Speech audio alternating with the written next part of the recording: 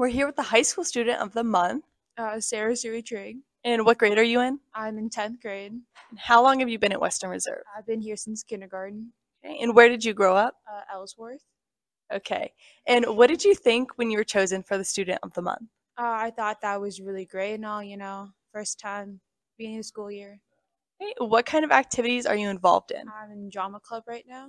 That's fun. Who's your favorite teacher and why?